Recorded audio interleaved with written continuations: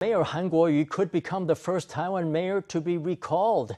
Activists are seeking to oust the Kaohsiung mayor for dereliction of duty, and they've already cleared the first threshold in a recall campaign.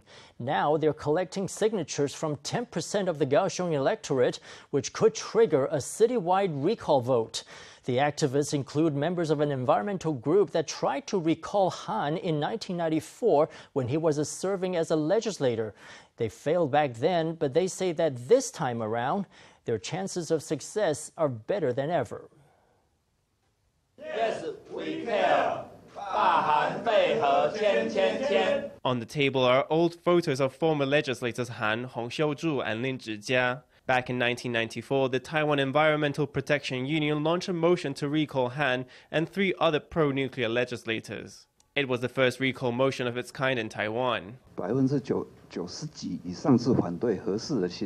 the time, over 90% opposed the construction of nuclear plant number 4. But the central government did not listen to the public. Or maybe it heard the voices, but decided to ignore them. Of the 4 legislators, Han was the only one who had no rebuttal to the motion. Back then, 50% of the electorate had to vote yes to pass a recall. In the end, the recall failed, as only 21.5% of the public supported a recall. Since then, the 50% threshold has been lowered to 25%, meaning that only 570,000 yes votes would be required in Kaohsiung for the recall to happen.